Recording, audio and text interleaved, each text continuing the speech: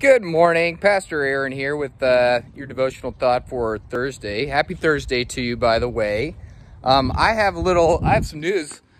We got new landscaping here at the Maple campus.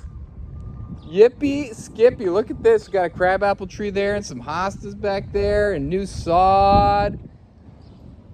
Got mulch put down and grass getting sown over there. We are so ready for mission and ministry here at Ascension Lutheran Church.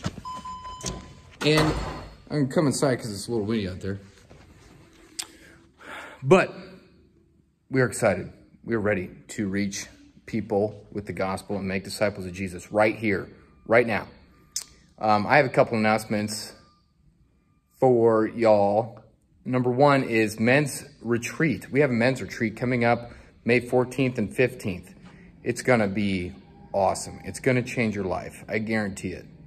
Whether it changes it for the better, that's between you and God, but it's gonna be good. Deadline for registration is May 7th, so let me know if you're interested. Bring a friend too. You're welcome to bring a friend. But I just have this one little quote from Leslie Newbigin, a famous missiologist and theologian, about mission, okay? So a lot of times we tend to think about mission work and sharing the gospel as somewhat of an onerous task that we have to do, you know?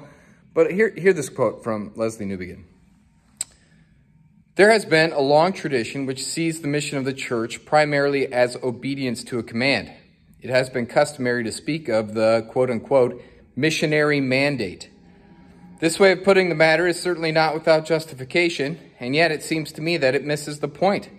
It tends to make mission a burden rather than a joy, to make it part of the law rather than part of the gospel. If one looks at the New Testament evidence, one gets another impression. Mission begins with a kind of explosion of joy. The news that the rejected and crucified Jesus is alive is something that cannot possibly be suppressed. It must be told. Who could be silent about such a fact?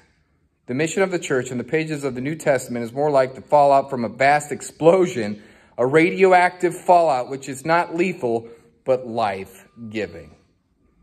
So, that's my encouragement for you all today, is go about God's mission work of sharing the gospel and loving people with joy. A radioactive fallout which is not lethal, but life-giving. I love that part. So don't think of it as an onerous task, but a joyous opportunity to share Jesus rising from the dead and saving the world.